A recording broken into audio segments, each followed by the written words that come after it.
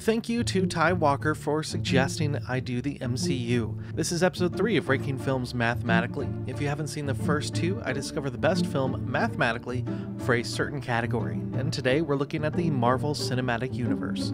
This is where we rank the MCU from worst to best mathematically. Here's how it works. I've taken the IMDb rating, the Rotten Tomatoes score, Metacritic, and Letterboxd score for each MCU film and plugged them into my algorithm.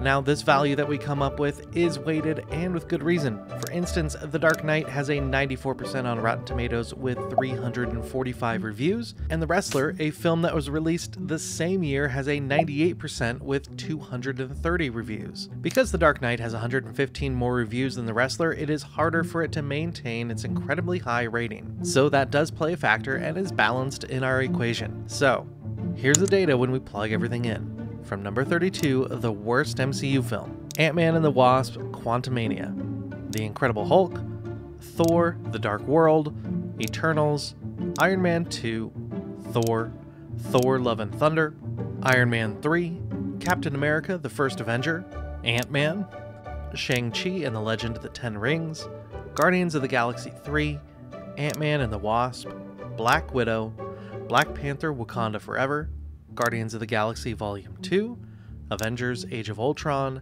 Doctor Strange in the Multiverse of Madness, Captain Marvel, Doctor Strange, Iron Man, Captain America: Winter Soldier, Spider-Man: Homecoming, The Avengers, Spider-Man: Far From Home, Captain America: Civil War, Thor: Ragnarok, Guardians of the Galaxy, Avengers: Infinity War, Black Panther, Spider-Man: No Way Home, and mathematically the best MCU film is Avengers: Endgame.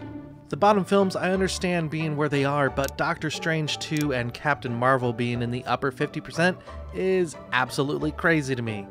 Both films I thought were dumpster fires. My personal ranking is much different than this, and I actually put it in the bottom of the description. But again, this is just the way the math works out, and mathematically, the best MCU film is Avengers: Endgame. That's it.